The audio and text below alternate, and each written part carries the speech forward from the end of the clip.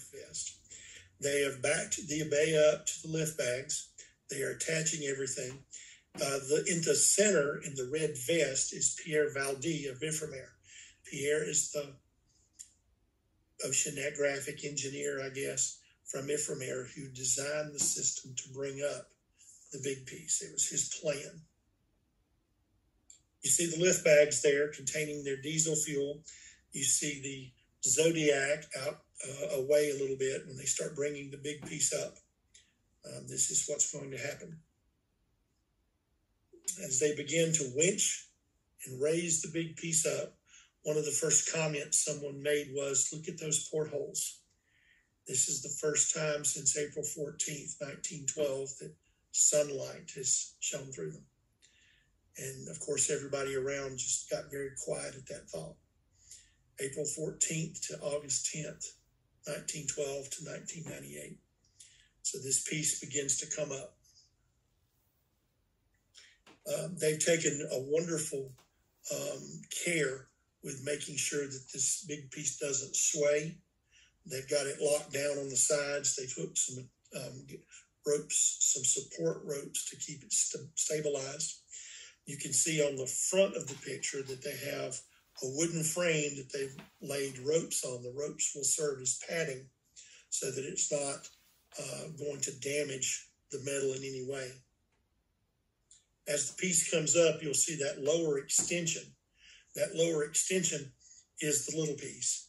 Just to give you a scale, look to the left and you'll see George Tulloch standing over at the base of the winch.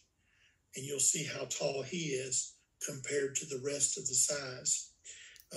It's about 3 times his height, so it's about 20 feet from top to bottom there. Possibly 21 feet is what we've estimated. They brought it in and they laid it down on the wood very carefully like this. You can see the supporting beams from the interior. We're looking at the inside, not the external side of the big piece. Such a contrast on the back. The picture on the right shows one of the porthole casings. The porthole's made of brass. The brass was practically brand new. When we brought it up, all it needed was a little bit of polish, a little bit of shining, and it would look as if it was just put on the ship. The discoloration is due to being next to the iron for so long, it would polish out. But if you look to the left, you'll see a bright yellow color. That is from some of the oxides and some of the bacteria that have started the oxidation process and started the rusticle process. The picture on the left, you can see the rusticle formation on the lower part of the right side beam. Looks like little coral almost going up the right hand side. Those are rusticles. That's technically what those are. You'll see brilliant yellows, mustard yellows, light browns, dark browns, very dark umber type tones all throughout it. Close-ups showing the same thing. The picture on the right shows the contrast between the porthole and the metal surrounding the porthole.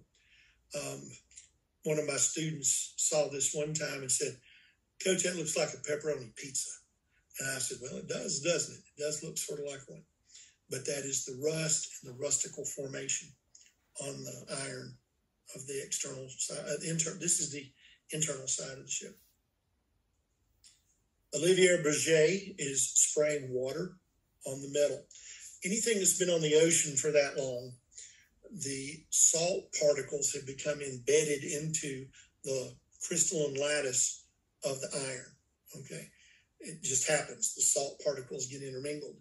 The salt will make the iron very brittle. So what Olivier is doing, and what they had to do the entire trip, and even into conservation, is they had to make sure the big piece was kept moist. They would eventually put this in a desalinator. They would put in distilled water, and the distilled water would wash and wash and wash and eventually remove those salt crystals. Once they were convinced that the salt crystals had been removed, then and only then were they able to dry out and let the big piece dry, and it took some months to do that. So spraying the water on it was important. This is what it looks like at the Luxor. This is what you saw, Shelley. It's got different things around it as well. But if you look to the left of the big piece, you'll see a sign and you'll see a person in a shadow to give you comparison of how large this piece really is. This is about 12 feet, maybe 11 feet from the bottom rivets to the top. It's very heavy, so it's in a large framework. RMST used to take this to different traveling exhibits. It ended up being very complicated because you're moving something that weighs 12 tons to 15 tons, 14 tons, something like that. And to set it up and to take it down was a tremendous labor. You'd have to get a huge crane in to lift it. You'd have to get a building that could have it moved into the building and then put it in the place you wanted to exhibit it. So it was decided, let's make it static. Let's keep it in one place for a long time, and hopefully that'll ease the wear and tear on it being moved so much. Another thing that we recovered when we were down there, Walter Lord's book talks about Charles Lightoller sending down crewmen to open the D-deck door so that people could board the lifeboats from the interior of the ship. This door stood open. It was open when the wreck was discovered. So it is believed that Ballard's 2 crewmen that he sent down did indeed accomplish their mission of opening that lower D-deck door. However, no one has told of any lifeboat going back to that door to take in any passengers. So the door stood open. While we were there in 98, this door happened to break off. It's on video. Nautil was looking at it, and all of a sudden the door hinges and then fractures and then falls. So they were able to recover the D-deck door. The interior, you can see the worm gears that help lock the door in place, but you can see the tremendous amount of interior rust that is gathered on the inside of that door. And you can definitely see a lot of feet and legs to show you the scale of how big that door really is. Where so is the door, Bill? I'm sorry, go ahead. Where is the door? The D-deck door right now, I thought was at the Luxor. If it is not, it may be in Orlando. I have not seen it on tour in a while, so I'm not sure exactly where it is. I know it went to a traveling exhibit that they sent to China about 3 years ago. It did come back. There is a third exhibit, I think, in Idaho right now, and it may be in one of those 3 exhibits, either in Las Vegas, Idaho, or down in Orlando. That's a good question to find out where that is. What they've done, you'll see painter's tape in blue that they've surrounded the windows with, and this is why they're using the cleaners to clean out the door. They didn't want to damage those sealers that they have for the windows. So that's what it looks like after it's been conserved, and you can see that there's pretty significant damage to the iron. It has been estimated that the ship loses anywhere from 100 to 200 pounds of iron per day due to the iron-eating bacteria, and it's just taking its toll. And there's nothing that can stop that. There's nothing that can prevent that. So this is what the D-deck door looks like. You can see the RMST copyright on this picture. One of the ROVs that was used on the 98 trip was the Magellan 725. The Magellan unit was used a couple of times when airplanes have crashed into the oceans. And the Magellan device is strong enough to where it can go down. It can help retrieve the black box. And that's one of the things that it has done several times. To the left of this picture, you'll see a couple of large cylinders. Those cylinders house high-definition cameras. High definition was in its infancy in 1998. So those high-def cameras were, 20 years ago technology. It's now so far outdated, but it was state-of-the-art at that time. They wanted to get some of the best pictures that they could. And now our cell phones can take better pictures than those cameras could. But those cameras are designed to operate at the bottom of the ocean. So, but it was very special at the time. This is a picture of the Magellan launch from Ocean Voyager. You see the crane, and you see at the far right, Ocean Voyager on it. The Magellan on the end of the Ocean Voyager crane. It would pick up, it would move it over toward the ocean, it would lower, they would test the systems, and then when all the systems were go, then it would take 2.5 hours to drop to the bottom. The little rectangular black thing between the ship and the Magellan is called the depressor unit. The depressor is like an electronic housing apparatus. It's a large framework that has different electronic things in it. And they put it on the depressor unit rather than on the ROV to give the ROV manipulative capacities. Plus the depressor acts as a buffer. So the ROV can do this while this is hooked to the ship. So if the ship is bobbing up and down, you may get this part, and it will not affect the use of the Magellan as it goes out that way. Here's the launch of the T-Rex. This is our camera system, our ROV. It's down in the lower basket. It was designed to be very small, to fit down the hallways that larger Robin system would not go down. So this is the launch of the T-Rex. Big milestone for our family as we made it into the ocean and we made it down. Our first dive was 27 hours. In the second half of the expedition, this is the power team standing around discussing plans for the next day. In the far left, reading a book, is author Jack Eaton. Jack is no longer with us, but Jack Eaton was a walking entertainment center. He had the best one-liners of any human I've ever known. He and Robin Williams could go head to head with one-liners. Drinking coffee in the foreground is Dick Silloway. You see David Alisco, and then you see me down there with my glasses right next to Charles Haas. Standing on the right-hand side is Gary Hines, one of the producers. In the foreground on the right with his hand like this is Angus Best, who was a metallurgist specialist. Angus was very happy to contribute to the book. Great guy, Angus was. Enjoyed meeting him. What we had was 4 different vessels, and at any time we had 3 cameras operating at the same time. We had Nautil, we had the Magellan, and we had the Robin camera system on Nautil. And if you look, you'll see a variety of monitors going around, and all of us are looking at different things. The blue shirt on the left-hand side with the number 9 on it is me. Beside me is Dick Silloway. There are 2 metallurgists. Angus Best is in the blue. Jack Eaton is in the back.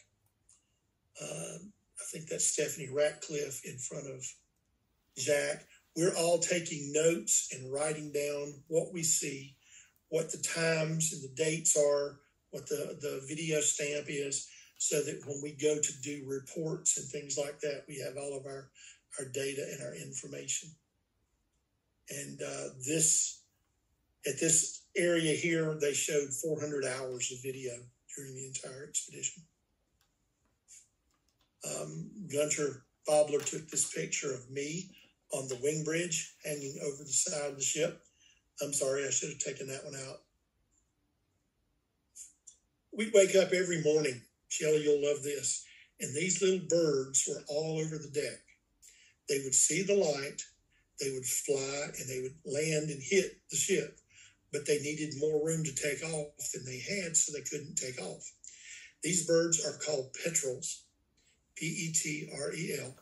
They're as cute as can be. You pick them up in your hand and you can pet them, and they didn't purr, but they made a cute little sound, almost like a coo. And they had webbed feet because they have to swim, but they had their little hooked beaks to enable them to eat the fish that they would capture. So what we would do every morning is I would get up and several others would come out on deck, and we'd find the petrels, and we'd always talk to them, and we'd take them up to the upper deck. and we'd give them flight by tossing them, and they had enough room to where they were able to get lift, and they would fly off. And every morning, 30 to 40 of these would be on our deck. It was a precious moment. It really was. The fun of being on the expedition is riding in the Zodiac. This little floating boat it's like four-wheeling in a Jeep. And you can see how everybody's riding in them. And George Tulloch is in the front. PH is to the far right. And they are on their way over to the Abasa Porter that day. Riding it when it was choppy was the best because you'd get airborne and it was great, great fun.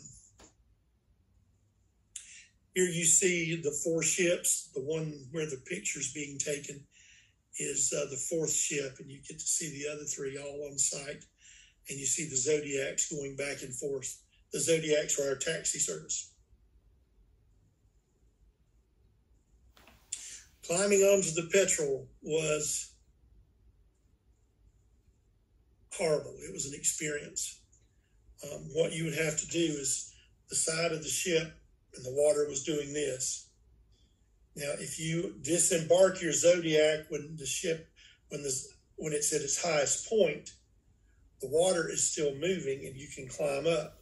But if you disembark when it's at a low point, then the water and the Zodiac itself will hit you on the way up, and it hurts. It's a heavy, heavy ship.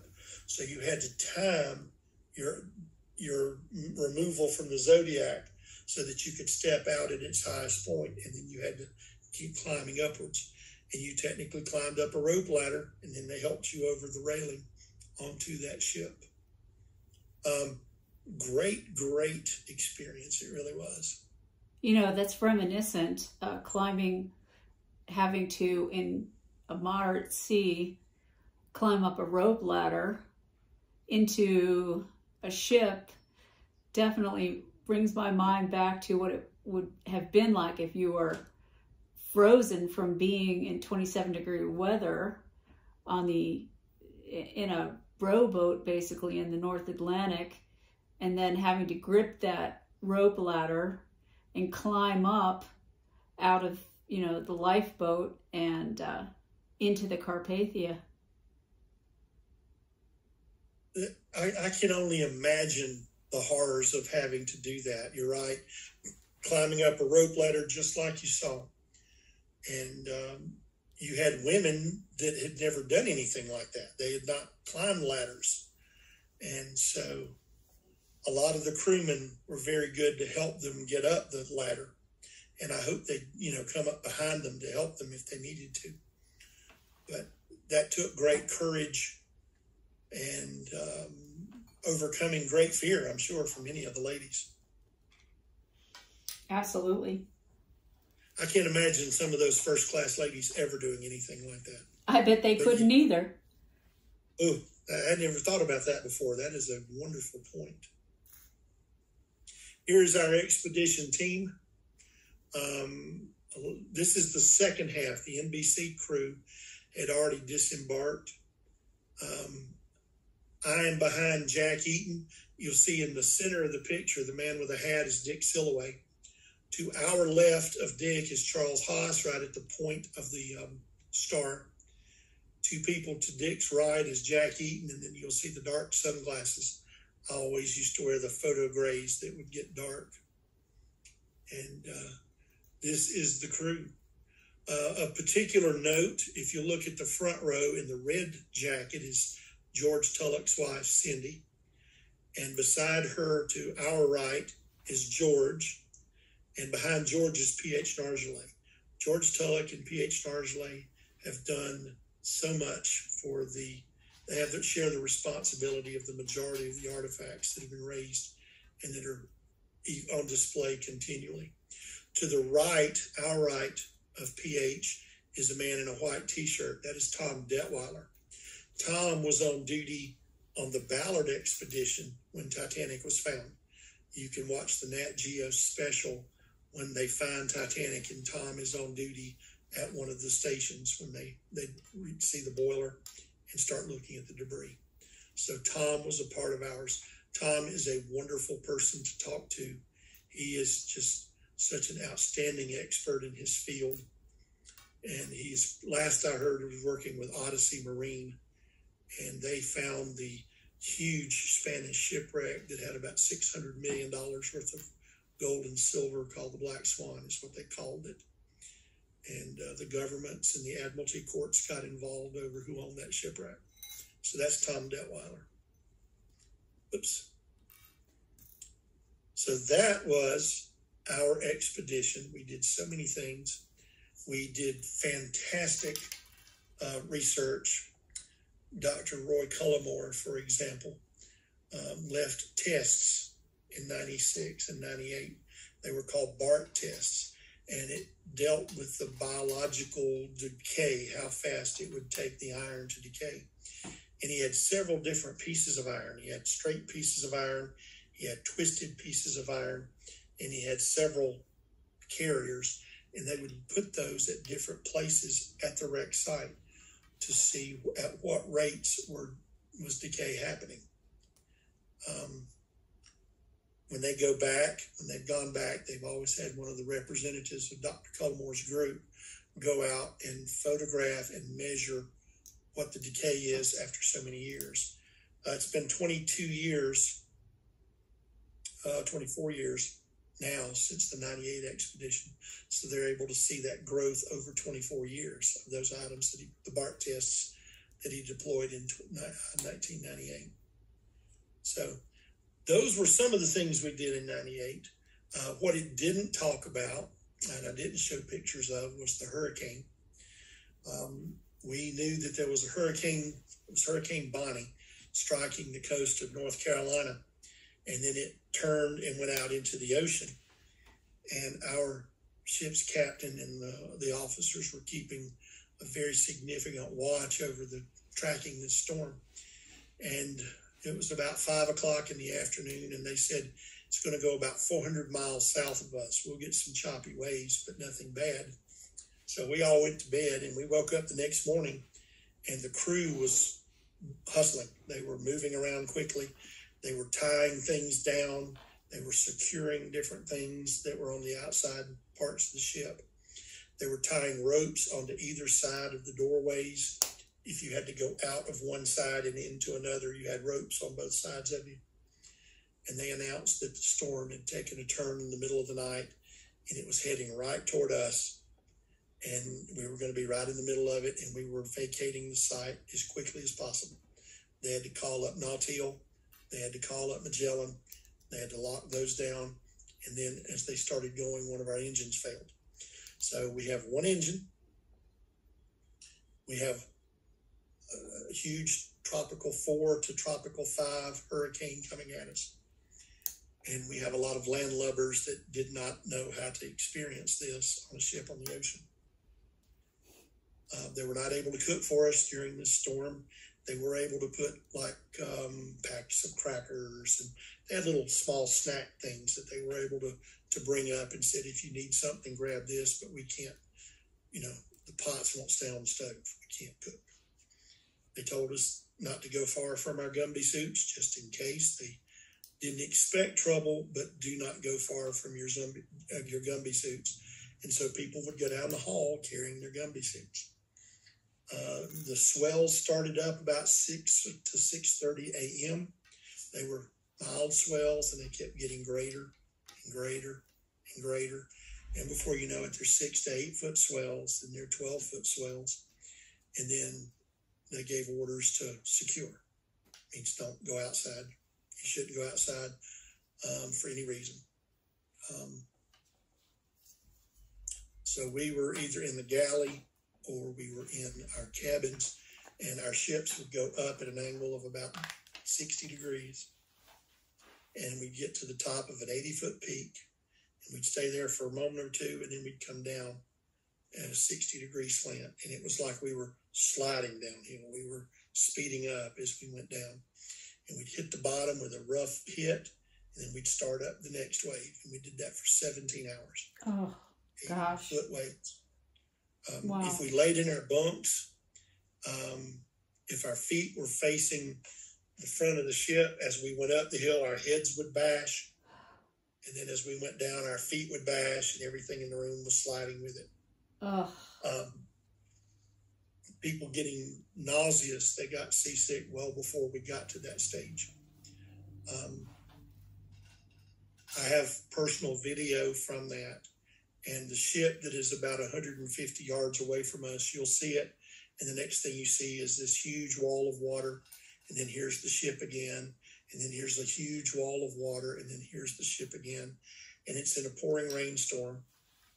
And we found out that, let me preface this, when your ship goes into a wave, you have to go into it this way so that it goes up. If not, you get the Poseidon adventure and you flip over. Right. Okay. It hits the Poseidon sideways and it would flip. So we have to stay nose into the wave to ride it. Our second engine went out one time while we were in the middle of the hurricane. My gosh. They did not tell us, and we were very fortunate. The ship did drift and go back down, but they were able to get the other engine working again very quickly. And so we were able to maneuver back into the wave. And of course, they didn't tell us that till after it was over with. We had a doctor that was on board with us. He was a medical doctor. He now works in California. He contributed to the book. That was the greatest time in his life, he said. He went up on the top of the deck one time and he puts an eye patch over and he stands in a great pose and he holds out a pirate sword. And so we take this picture of Dr. Budman. He just called him the doc, and he didn't yell, "I'm the king of the world," but he just stood there in that pose for a little while. And it was a great picture. It was a great, great moment. He was just living life to the fullest. The doctor did have to prescribe some relaxers to a few people because they were so violently stressed.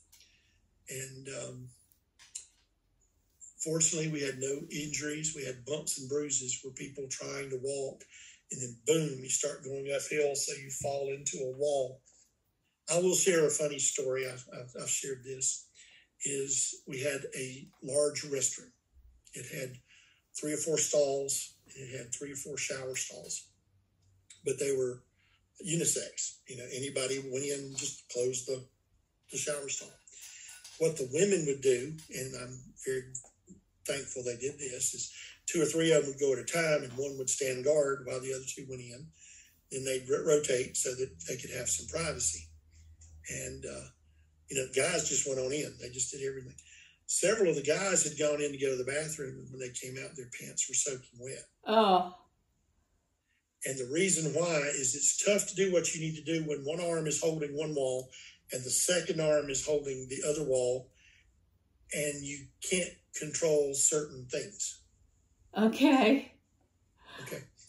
I just made this a PG level podcast. Thank you for that. And so the men would come out, and of course, all the rest of us would laugh at them. And they said, "Well, you go try it." And I said to one of them, "If I'm going to go in there, I'm going to be like the ladies. They're smart. They sit down when they've got to do their business." And the guy says, "Oh, I didn't think about that. That's the easy way." And so the ladies ruled. They had ruled the world, And so this guy was going out and everybody was laughing at him. And he says, "When you go, just make sure you sit down when you have to go." So that was a running joke for a while about all the guys that you can edit this out if you need to. But that really did happen. It really did. Wow. As we came out of the hurricane and we all began to relax and we came back up on deck again, those who were people of faith were very thankful and were sending up, prayers of thanksgiving because it was a harrowing experience. Some were rejoicing that, wow, we just made it through that hurricane. This is so awesome. Some of us ended up doing that too a little bit later. But we got a call on the emergency band. The Swiss Air flight had just crashed in Halifax in the Bay of Fundy, right outside of Halifax. And we were 50 to 60 miles from Halifax. We were close. We had a working ROV, the Magellan. And Tom Detweiler called everybody in and said, folks, here's the situation. This is probably not a recovery operation, or I mean, not a rescue operation at this time, but we're closer than a lot of their ROVs. What is the vote about going to help out in any way we can? What does the ship say? What do you say? And discussion was made that we can go to Halifax and go on back if we needed to, down the coast of Canada to get to Boston and New York. For those that were in a hurry, they could do that. And he took the vote, and it was unanimous to offer our assistance. Nobody voted against it. Everybody said, if there's anything we can do to help give some type of clarity to this, offer. So Tom, on behalf of the expedition team, offered assistance to the government of Canada in Halifax for that disaster. And they thanked us and said that they had 2 ROVs on site, but told us thank you though. But we did make that offer. I was very proud of our team for doing that. If we can help, yes, we vote to go help. It was unanimous. Well, also a Titanic themed analogy there, right? Absolutely. When you're called on to do your duty, it's your responsibility to try and do it. And I'm alive because, Arthur Rostron did his duty and offered to help. And he pushed his ship above its normal limits to try to get there a few minutes quicker. He certainly did. That was our 98 expedition story. From it came quite a few of the documentaries.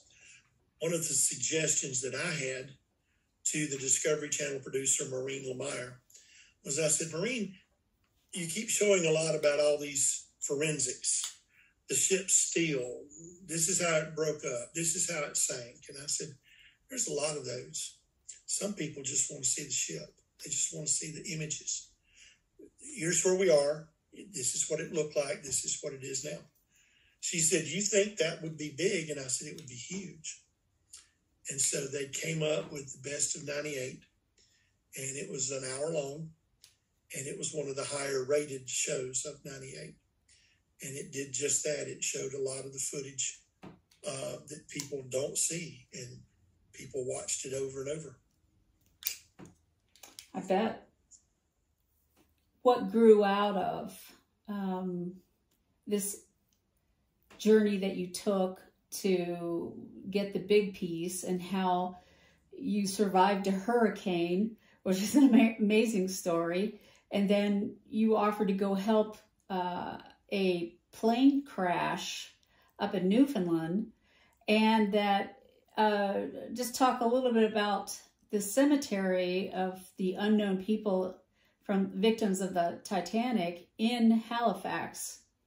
In 98, we returned home about Labor Day weekend. So I had been gone from late July, August, until the beginning of September. I go back into my classroom. I had missed about 3 weeks of school. Had been approved for something this significant, had plenty of days built up, so that wasn't a problem about. So I'd been away from the world as I knew it for 6 weeks. Shortly thereafter, that was September of 98, we held our first big Titanic conference in Greenville, South Carolina in 1999. And an evening to remember is what we called it. And we had some of the people from the expedition come in, and we also had an actor from the movie. I had contacted Bernard Fox. You might remember him as Dr. Bombay in Bewitched. Oh, yeah. He was on Colonel Crittenden in Hogan's Heroes. But he was in 2 Titanic movies. In James Cameron's movie, he played Archibald Gracie. You'll remember him on the back of the ship where he tells Cal how to give the boy a little something for his trouble.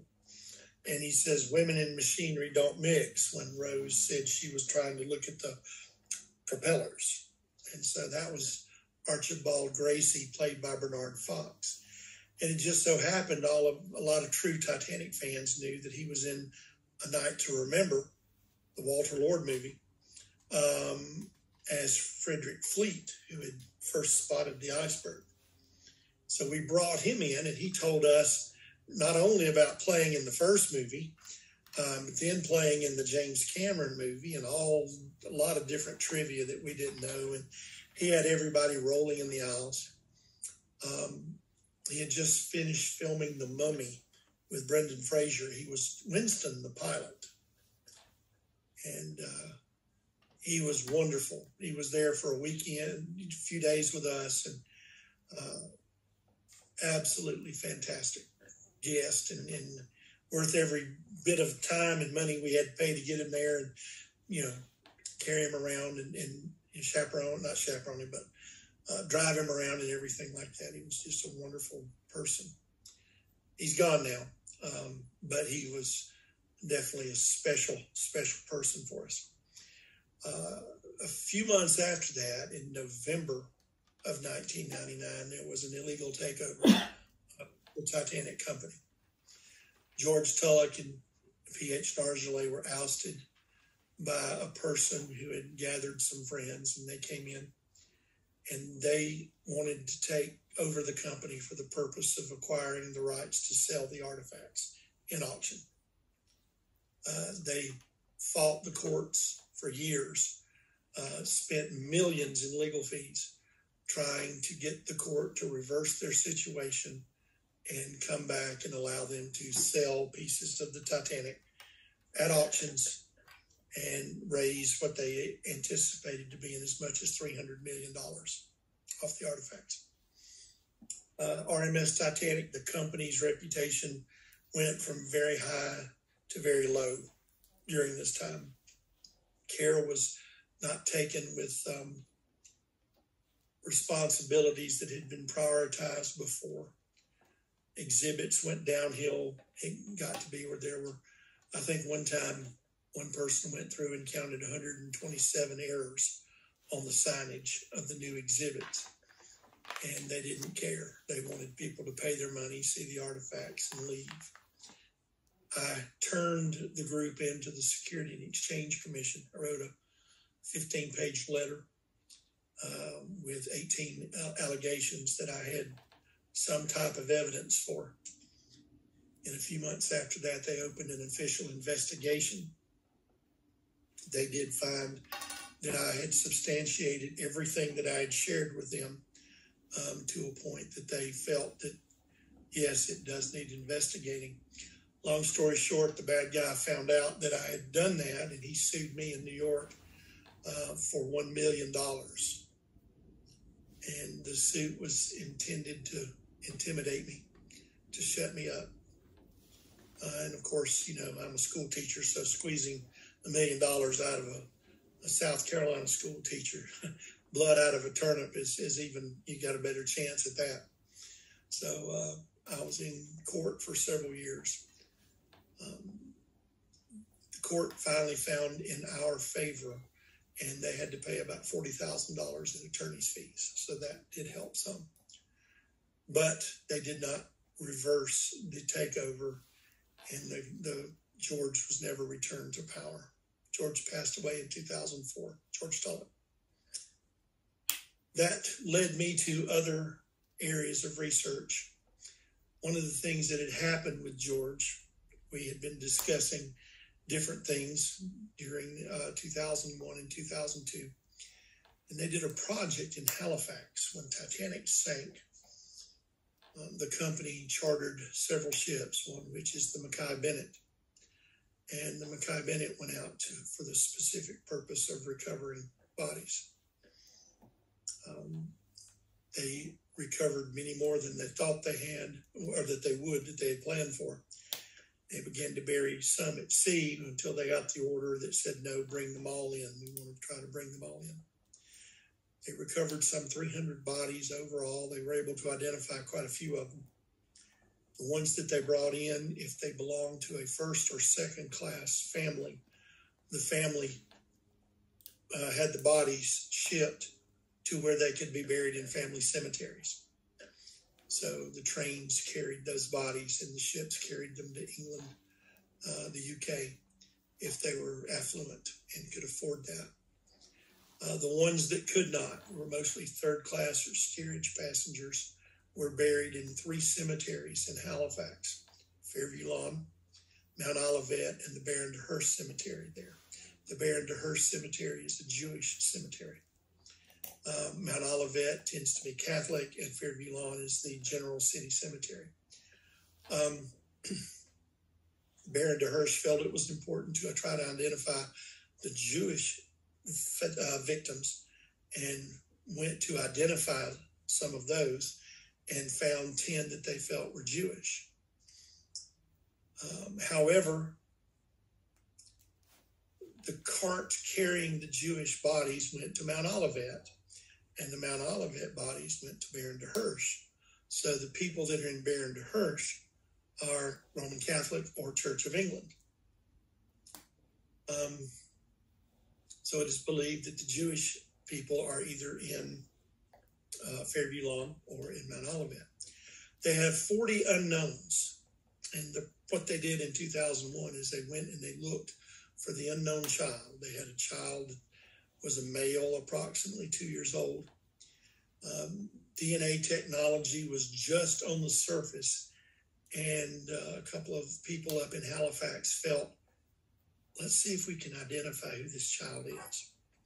They identified through the historical records that there were 4 children approximately the same age, and they were male children, 2 years old. And I know Panula was one of those, Costa Paulson, Sidney Rice, and a 4th one. And lo and behold, they were able to find some bone fragments. They were able to do DNA testing on it. And after a while, Sidney Goodwin was identified as the unknown child. It was very emotional. These people of Halifax, especially some of the people that helped recover the body, they put a small little plaque on the coffin that the child was buried in, and the plaque still existed.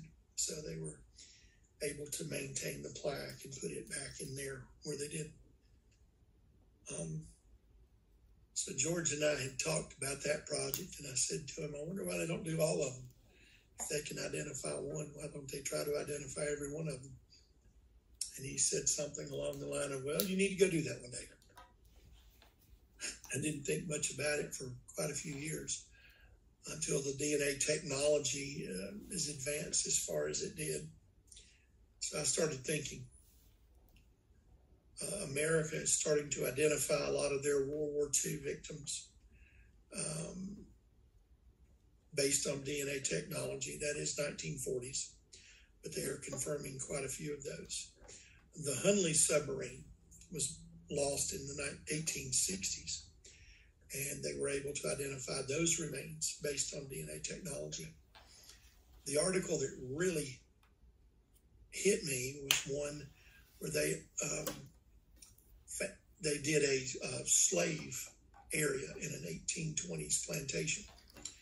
And this burial site, they estimate to be 1820s, but they found a clay pipe. And it was a clay stem with a bone bowl, and the bowl had been carved to have African-American features. So they believed that pipe to be belonging to a slave in the 1820s. A forensic analysis, I can't say the word, a forensic specialist decided to try and extract DNA from the clay pipe. And it just so happened the stem had absorbed enough saliva to where they were able to get a very strong DNA reading out of this clay pipe. Now we're talking 1820s. They were able to determine that the user of the pipe was female. They were able to identify a couple of inherited defects, birth defect type things, just different situations.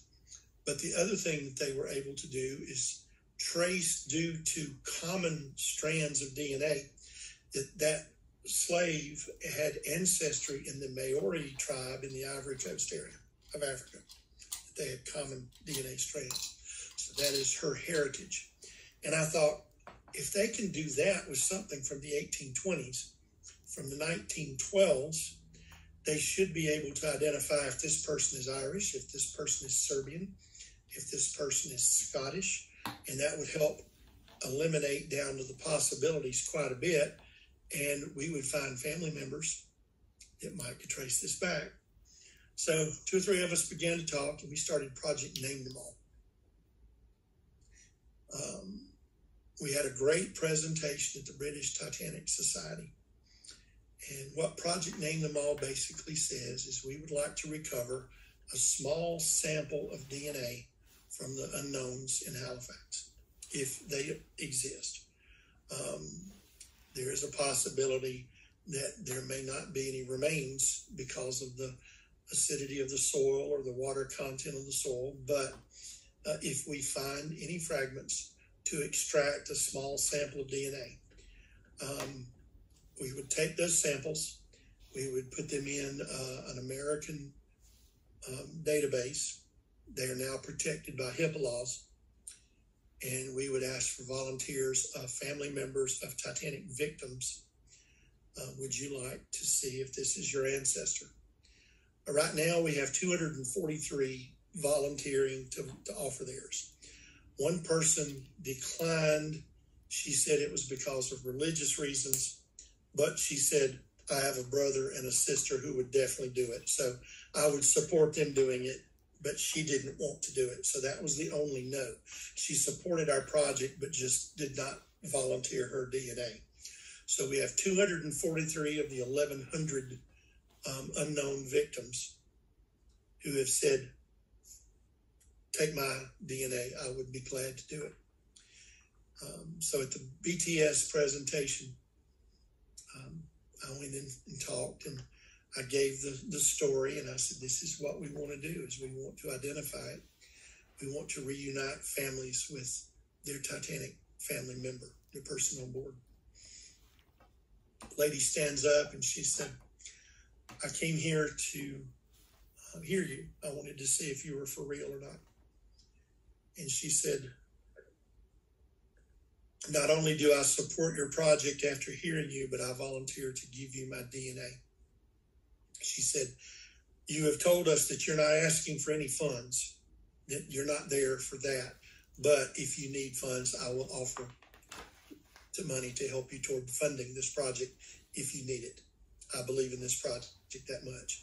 Another lady stood up and said something similar, and about 7 or 8 in the room who were Titanic descendants totally supported our project. Nobody spoke up against it. We had several good questions. We had a detractor, one person who hates our project. She is very much anti our project. And she had been spreading a lot of things around that were not exactly true. One thing she shared was that we were going to exhume the bodies. No, we're not going to do that. We're just going to find, extract the sample, leave everything else as is. She accused us of wanting to sell the DNA on Ancestry or something like that, selling, that's how we're going to make lots of money, is we're going to offer people chances to see if they're related to a Titanic person. Those are very creative, except if they're protected by HIPAA, that ensures that nothing can happen to those DNA sequences unless a family member does it. We cannot do that. So we felt that was a great safeguard to ensure the integrity of the project. The person went to the cemeteries and created a horrible situation for us by telling a lot of things that were not accurate. A production company in England got involved. They were willing to do a docu-series, 6 to 7, maybe even 8 hours of programming of this entire project as we try to identify some of these unknown victims. Right now, the project is not been approved. The Mount Olivet Cemetery seems to be the first to be willing to talk to us.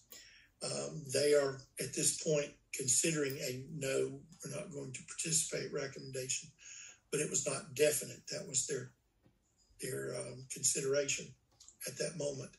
And then COVID hit before we could go meet with them and discuss it again. So it's been on a 2-year hold because of COVID. We will possibly consider re-energizing the project when it's safe to travel again and when everybody's confident that we're behind this pandemic. We may end up having to find a new television partner. The old group decided they wanted to work with different people than the experts that I had chosen to work with, and they wanted to take over the project in that aspect, and I wasn't willing to do that. So where Titanic is, there's lots of greed and lots of people wanting to make lots of money off of it. We have taken each of the unknowns and have identified them based on the records from Halifax. When they recovered a body, they had undertakers that would write very descriptive details about each one: heights, weights, scars, facial features, color of hair, color of eyes, tattoos on some of them, what they had on them as far as their attire, what they had in their pockets, and things of that nature. And we feel, and what we did is we took those and we limited based on all the victims of Titanic. Victim number 42, for example, has these possibilities. So we only had 10 to 12 people to contact to get a DNA sample there. So we had limited our options for each of the unknowns. So we felt very good about our historical research. And it would have been tremendously satisfying and such a great accomplishment for me to have been able to call somebody up on the phone and say, I've got some news for you. He's sitting down. We have identified victim number 42 as your great-great-grandfather. I can only imagine the joy that would bring to a family is to realize he who was lost or she who was lost in 1912 has been found now. The project also incorporated several other things. Number one was that we would pay for the new headstone markers to put the names on it, to go and be added at each of the grave sites with the new names on it. So it would not be at any cost to the people of Halifax. Another thing that we had done is a prominent American sculptor, Alan St. George, who has been to our conference several times. He will be presenting in 2022. Alan has volunteered to do an external sculpture for one of the cemeteries that chooses to participate. And this is a tremendous gift by Alan to offer this. And I just can't begin to thank him for that offer.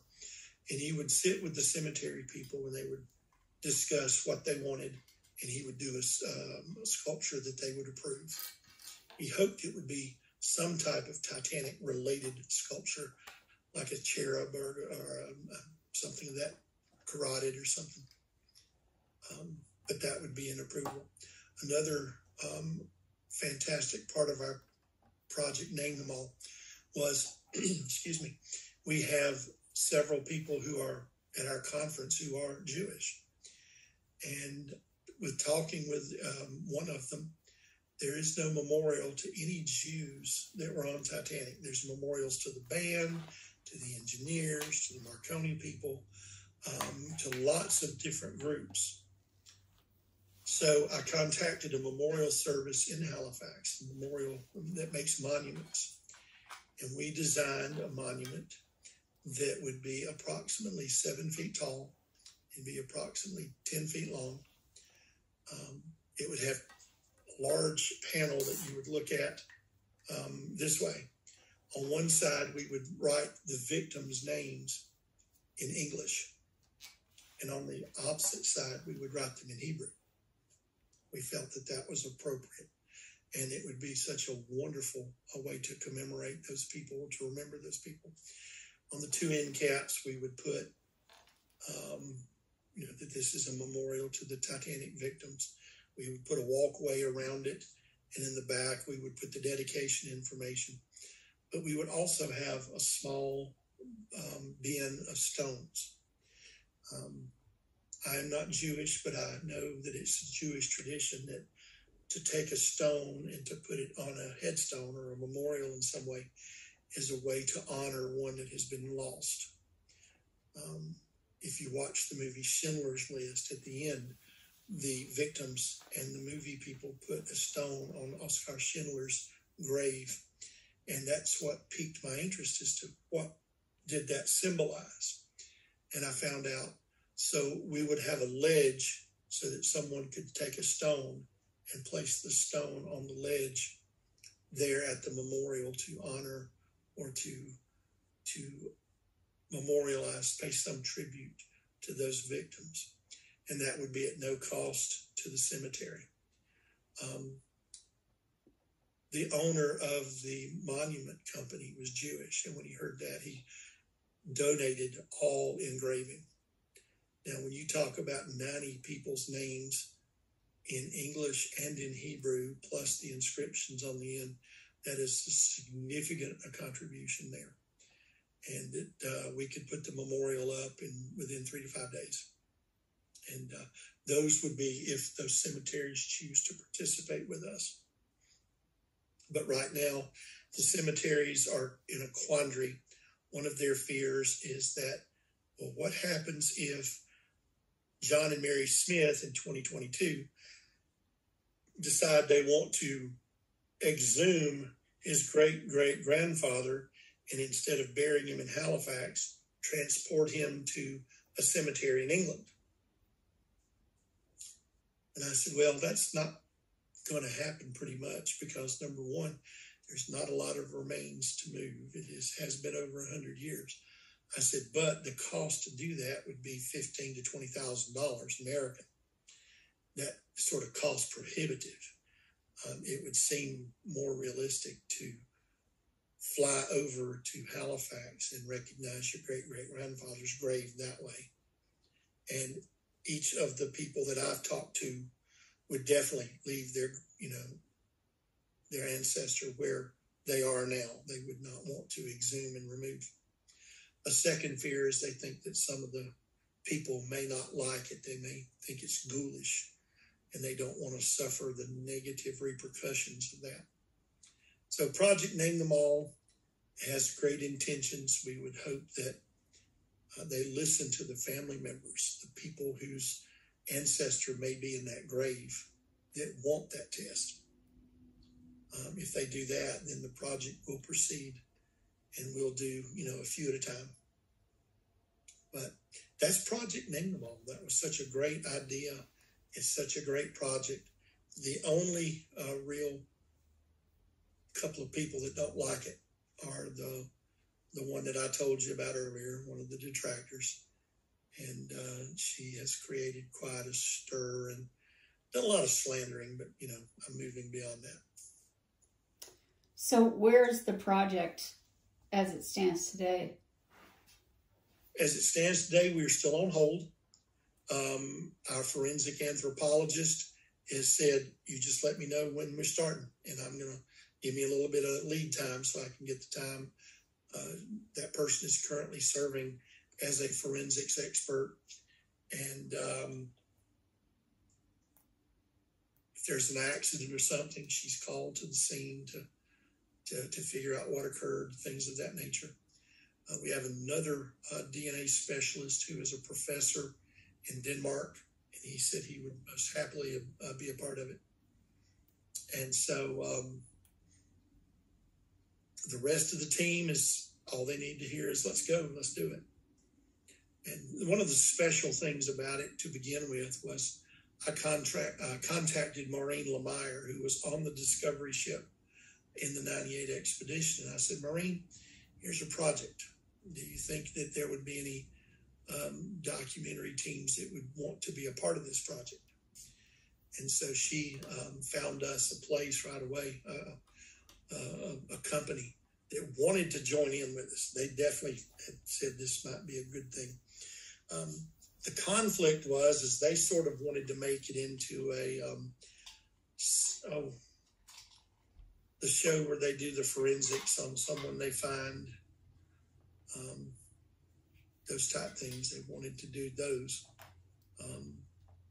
NCIS type show.